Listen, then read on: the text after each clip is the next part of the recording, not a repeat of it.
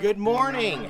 I'm gonna give you guys a little tour of what I've been busy in the background with on the homestead. It's just a chat. Stay tuned.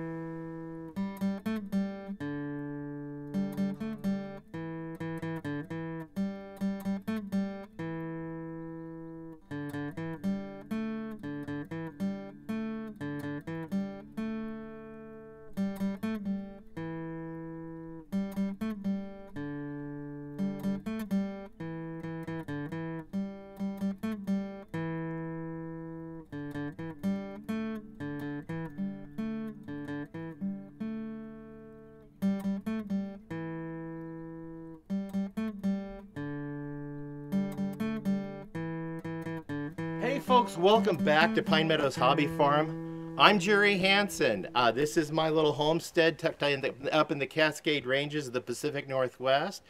It's keeping me busy. Of course, with a farm, a homestead, there's always something to do. There's things breaking down, there's things decaying, so there's a lot going on. And that's what we're going to talk about, is just basically, this is the very tail end of winter. Very tail end of winter. Today is daylight savings time, but spring is not for a whole nother week. So let's get started, and let's start in the garden. I'll show you guys my end of winter garden. Yep, this is my end of winter garden. I took care of all the weeds. I found a real easy way to get rid of weeds. I just take a blowtorch that hooks up to a propane bottle, and I just torch all the weeds. Yep, they're gone. They turn to ash, and ash is probably good for the garden too. But now I just have to pull the soil back and lay in turds from the bunny bungalow. I've been cleaning up the bunny house all year, and I'll lay that underneath and put the soil back over the top of it. And then we can start our planting this week. There's some plants you can put into the ground before your last frost. Yep, carrots is one of them. Radishes, lettuce, kale, beetroot. There's a whole list of them, and I'll be planting all of them. I do have some started in the greenhouse, and also onions. I've got onions already set out here that I've started. This is the second year onions that I started from seed, and I have third year onions in the greenhouse, and I'm also starting new seed of onions in the greenhouse. Now the weeds were really easy to take care of this year, man, because I went through a couple of years of just heavily mulching using black visqueen plastic on the ground, which retains moisture and helps the soil underneath. And it's a form of ground cover or mulch. Then I top that with wood shavings. And so the wood shavings, it just keeps it from overheating and decaying under the sunlight, because it protects it from the damaging UV rays. So also it decomposes and turns into a nice mulch, but later I can move this into the garden and use it as a mulch on top of my plant beds, because in the garden I plan on building paths, and we're going to go ahead and just lay cement bags out, spread the cement, wet it down, and let it dry, and then I'll create a seal to keep the weeds down. But with my efforts at keeping weeds away, boom, no weeds. Very few weeds. What I did have to burn off with a torch was the old tomato plants that grew up, and I just let them set all year, and then I just torched them, and they just went like that. Really easy. So now let's take a peek inside of the greenhouse. I gotta warn you, I am a bit eccentric, and I'm not ashamed of it. Let's go in. I have been busy in this greenhouse for several weeks. I've been planting, I've been repairing, I've been just farting around, mainly farting. I got 4 fruit trees earlier last year, and I just haven't decided where I'm going to plant them yet, because they have to be in an area where they're safe from deer. They were sitting out in the garden for a while, and we had a long stretch of really beautiful warm temperature. They started budding, and then we started getting into really bad cold freezing weather. I didn't want to lose the trees, so I went ahead and brought them in the greenhouse. Thank goodness they're still in the pots. But next year when I plant them, when we have another fall summer like that, or fall spring like that in the winter, I'm going to have to get some tents, plastic to drape over them to protect the buds. But since they're portable, I have them in here. We've got an apple tree, a pear tree, a plum tree, and a peach tree in here. And oh, the blooms are beautiful. I've also been working out here. I got my little home repair kit. I've been repairing a few things with the glue gun. And also, I've been making homemade planter pots. Let me show you. So we eat cottage cheese. Yeah, take the cottage cheese, a stack of cottage cheese containers, and then we use these for pots. And I even have gone so eccentric as to, oh, here they are. Here's some. I spray paint them just to make them more interesting. So I show you what I'm doing with these pots. Put those up there for next time. I just take my drill.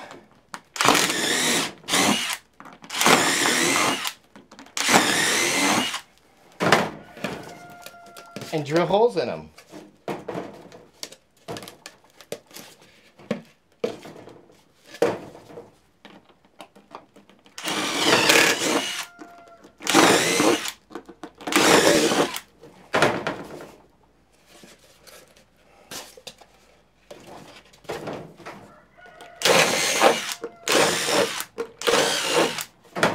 And now water won't stand in them, and you can use them for pots. Fill them with potting soil and plant whatever you want in them. And they're semi-attractive, because I put these things on there too.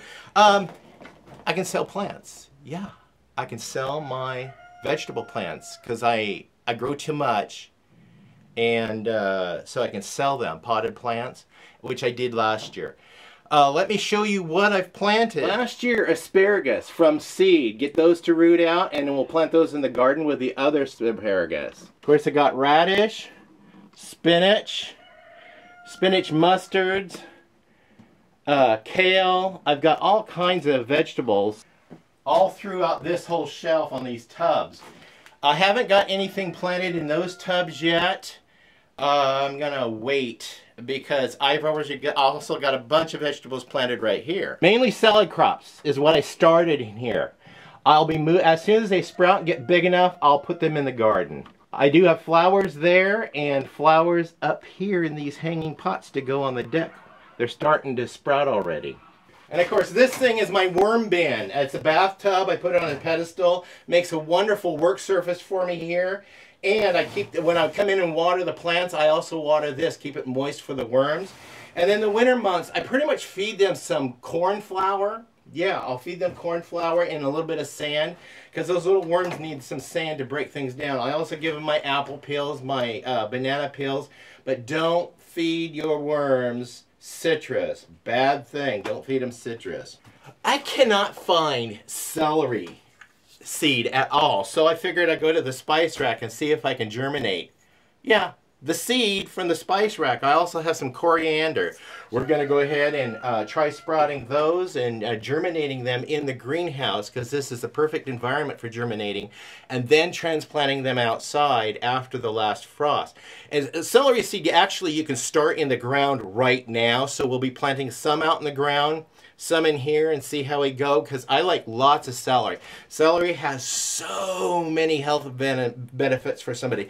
You know, some elements in it for fighting certain types of cancers, and also fighting cardiovascular disease. It's really great, and it's such low cal. I think it burns more calories just digesting it than the calories it has in it. It's a good diet food. And speaking of diet, I'm maintaining my diet, and I'm losing more weight.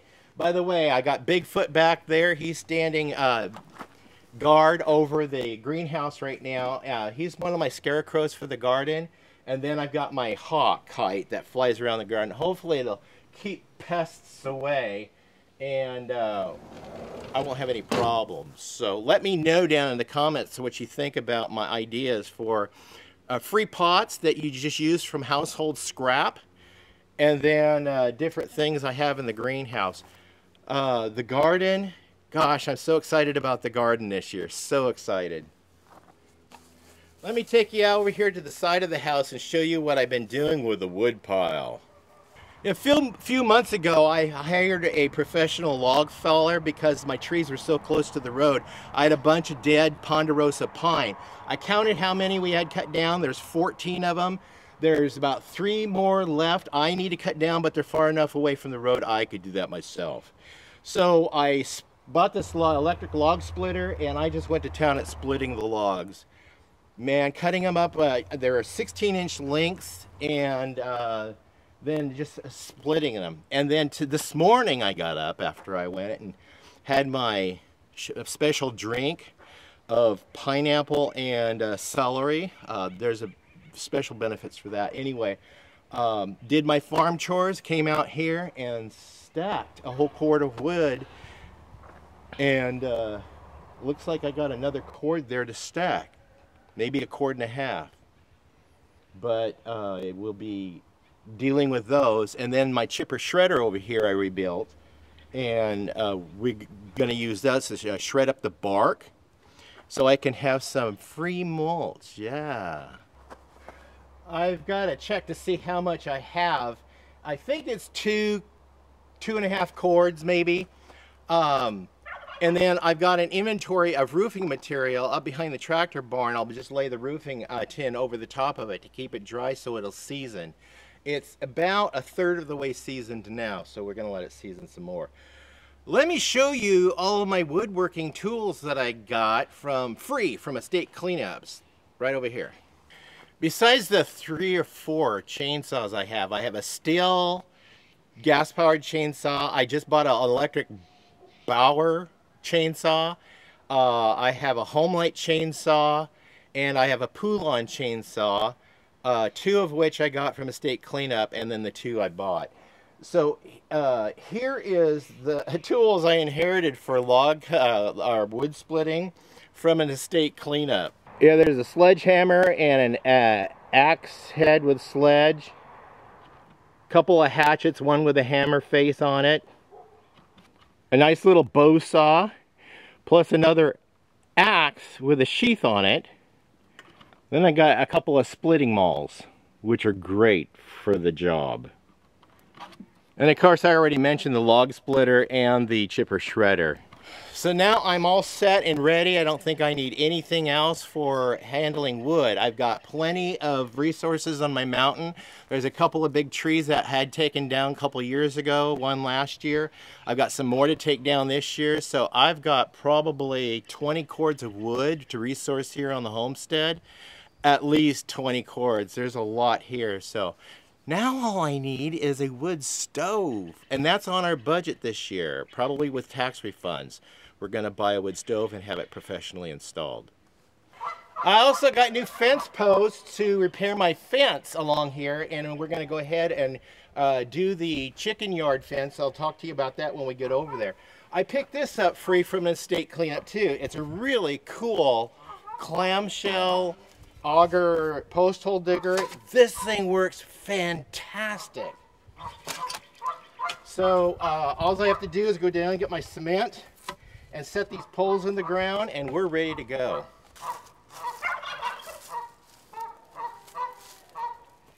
There's my other fence posts. Since I was painting the fence posts, I also decided to paint the gate. When I put it in about 10 years ago, 9 years ago, it hasn't had a paint job since. So I just used the extra paint and painted this. This was a leftover paint that I had purchased to paint the door on the tractor barn. I also had to build a new door for the chicken coop. And then since I built the door, I just pulled the paint out because I had a lot of paint in my inventory, both the red and the green. I went ahead and painted these posts green because they were red. I thought maybe go with red. Now I decided we're going with green. And then I painted these T-posts with spray paint, Hunter Green spray paint. And these T-posts are going to go right along here to hold the fencing up for the chicken yard. The geese just took off. So you notice there's, for those of you who have been following my channel for quite some time, you notice something's different right here. Yeah. I spent a month clearing out the blackberry bushes. I took little clippers and clipped them off in links and just kept clip, clip, clip, clip, clip. And the lopper, I got the bigger stalks. I took the torch when the weather allowed me to, and I burnt everything off. Turned it to ash and cinder, cleaned it all up. There'll be some ongoing maintenance in here, but I want to plant some grasses in here and also put some shrubs in here. I got some hydrangeas I want to plant in here and some rhododendrons, and then put some pampas grass along there to kind of hold back the erosion, and also create a cover for the fowl to be able to go into and seek refuge from hawks. So that's it, just busy maintaining the homestead, doing repairs, and just cleaning up, making things nice, and taking care of projects that I started. I want to just start finishing all these projects. Plus, it's the season, getting ready for gardening. There's all kinds of stuff going on.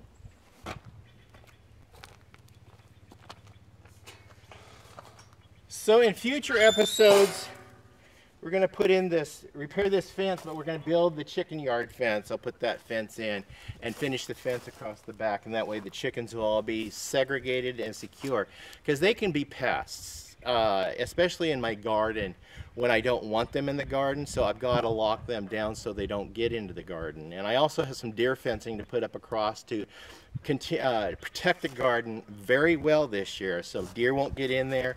And then it's just battling mice and squirrels in the garden. I just have to set vigil.